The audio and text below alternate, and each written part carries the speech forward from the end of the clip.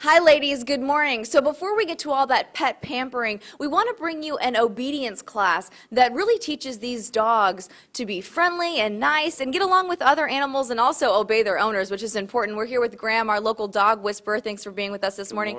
And a perfect example of how a dog was trained here, Katie from our own Fox 5 newsroom, and Bear. And Katie, tell me, Bear was completely out of control before you brought him here. He would jump and pull on the walks. I couldn't control him, and it got to the point where I didn't know what I was going to do, and Graham really helped sort that out. And what happened here? You brought them in a matter of time, he's now getting along with other animals and listening to his owner. Yeah, I guess they're able to walk Bear on and off leash, and we had Bear check in for our boot camp. He stayed with us for about 3 weeks. We had a lot of fun. He learned some lessons along the way, and things are going really well. All right, show us a little example of maybe something that Bear learned here. Bear can do a sit stay, a down stay. We can heel on leash if you want to go ahead and tell him down. Bear, down. He's now down, his hips relaxed, he's not allowed up. And if Katie drops the leash and takes a step back, Bear's not allowed to get up until she releases him.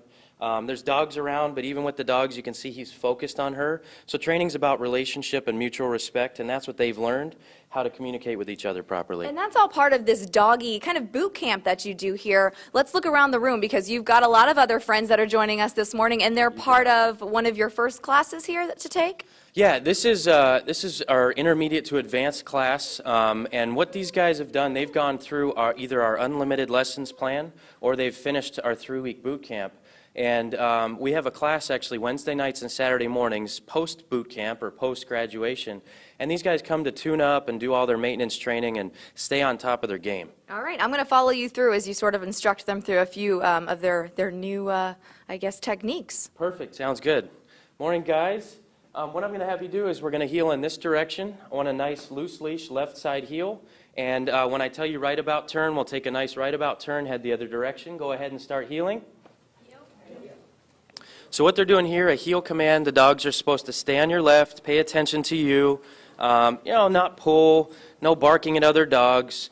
It's a really good command just for your neighborhood walk or if you have to go through tight spaces.